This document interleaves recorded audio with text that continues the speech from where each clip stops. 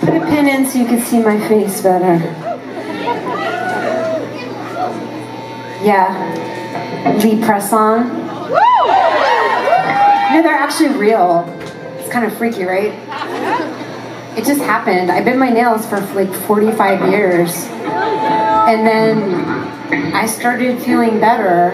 And one day I looked down and there were these long ass nails. And I was like, oh my God, I stopped biting my nails. I should celebrate.